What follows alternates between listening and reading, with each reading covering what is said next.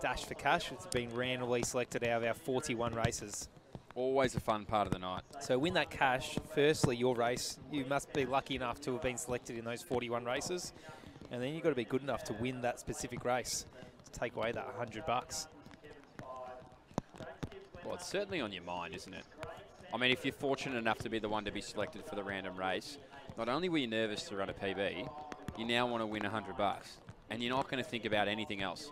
One of the best hairdos of the night is undeniably on the track right now. I think it might be Nathaniel Uecker, who we've seen here quite a few times before. An absolute workhorse of the Milers Club. So we have 12 athletes all around that 205 mark. Give me 205 to 207, maybe even a 204 in here. Gimme enough. And I haven't. There's no 204. It's 206 to 207. Otherwise, you are not in this race. Yeah. You have to be in that mark. Otherwise, no entry for you. Well, we've got a 205er in Charlie Gunn in the St. Kevin's kit in the middle, so we'll put a target on his back. The gunman. Everyone's watching you now, Charlie.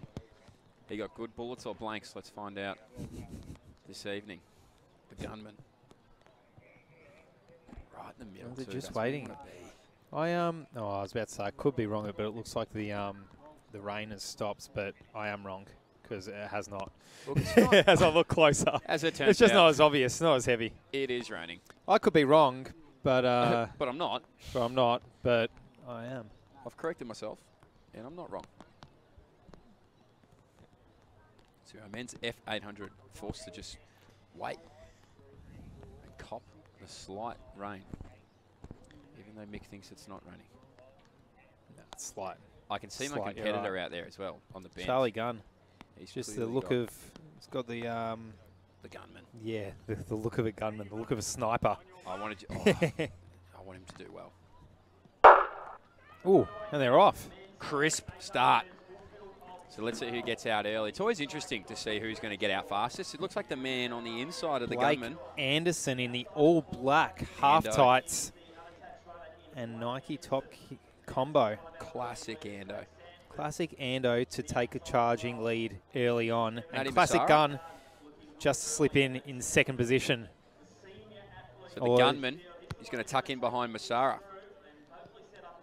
Or is it Craig Sanford? I think that's Craig Sanford of Waverley. Right. A classic Craig Sanford. He loves Milers Club, and he's so good at them as well. He's almost an expert. So he gets to the front, the gunman behind him there. On the inside of him was Blake Anderson, and on the outside is our man from Glen Huntley, I think, in James Gibbs. So watch. Few guns at the head of the field. James being the main one. He's sliding in behind James, the Sanford. most important one. The actual one. 62, okay, they're going to need a little bit of work to do in that second half. Blake Anderson, there was no gap, and it has made one with those enormous biceps. We expected someone else to go bang, but it is Anderson, not Gunn.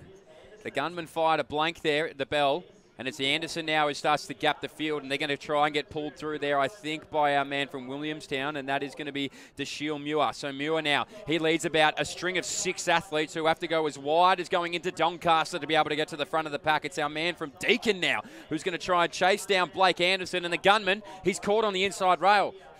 Check out, who is it? It's Muir and Bradshaw. They're going to do all they can to bridge that gap, and they are doing it ever so slightly. But Anderson is going to enter the straight ahead of the rest. Will he have the wheels to hang on? Has he gone too early? Muir is charging hard.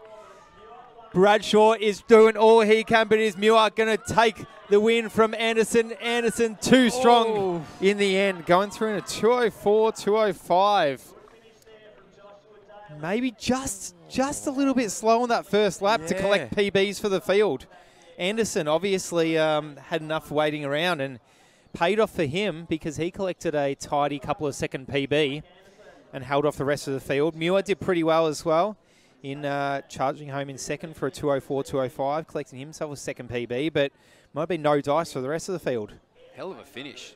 Hell of a finish. Almost a blanket finish. I thought Muir was definitely going to get it. Yeah, I thought, again, similar. A couple more metres. That race is well and truly over. But it's been some unreal racing. Look at that. Oh, the dip. The dip. drop your gym program as well, Blake Anderson.